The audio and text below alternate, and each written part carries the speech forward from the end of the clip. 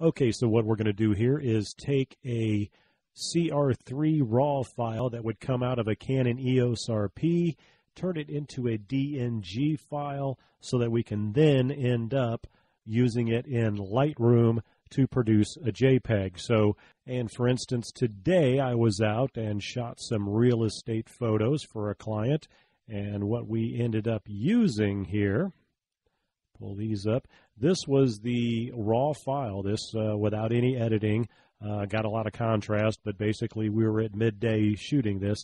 This is what I came up with. This is after being edited in Lightroom. So you can see here, we'll go back to the, obviously it's darker there, it's a little off balance, a little askew, still a little askew, but basically the colors, everything, it's there's no highlights, no real lowlights, everything's kind of nice and smooth, and that's what we ended up giving the client.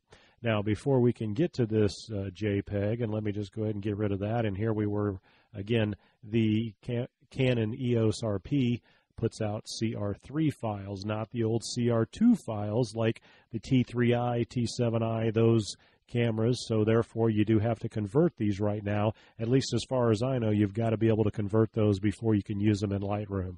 So let's go ahead and get rid of these, get rid of these. Well, let's just go ahead and show you some of these shots I got this afternoon. There's another one outside. There's another one. Well, there we go. Handles the low lights very well.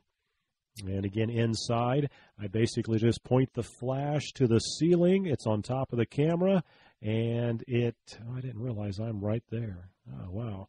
And basically put it on full power and hit it, and Lightroom, you just have to pull down or pull up the shadows, pull down the highlights a little bit, and this is some of the shots we came up with to this afternoon.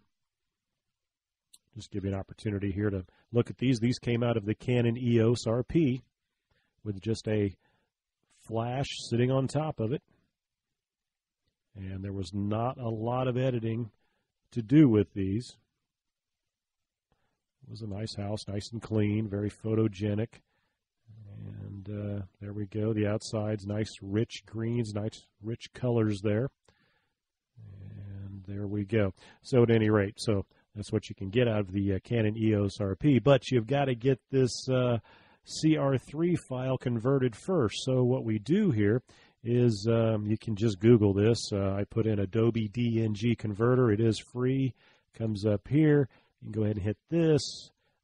Takes you here, all this right here. But basically, if you've got a Windows or you've got a Mac, this is what you do, and you just hit this. You download it. I'm not going to show you how to open it up and do all that. There are other videos out there. But I'm just telling you where to go to get it. Just Google Adobe DNG Converter or Digital Negative Converter, and what you end up with is this. Okay, very simple to use. I didn't change any settings on this thing. All you do is, if you have a folder, for instance, I have a folder. It's just called New Folder. Oh, there it is right there. We'll grab this. We will select. And what it's going to do then, and it's the save in the same location. So I've got CR3s in that folder. Let me go ahead and pull that folder up here. Boom, boom. Okay, so we've got some CR3s. I'll just leave it right there. And what we're going to do is we're going to select, we've already selected that folder, and we're just going to go ahead and convert.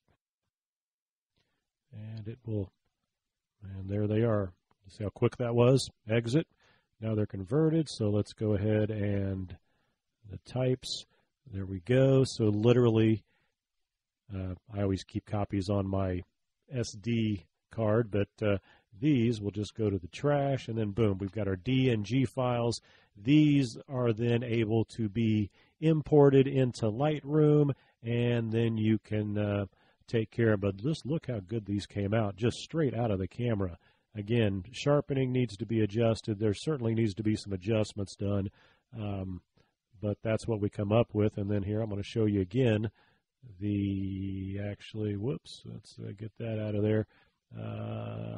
Once again, we'll look at a few of those, and you can see what we did come up with on these. So hopefully that home will sell very quickly. It was very clean, looked very nice. And again, these are the kind of photos you want to come up with. So there we go, but you got to get those converted in the first place. So again, That's the Adobe DNG converter. So there we go.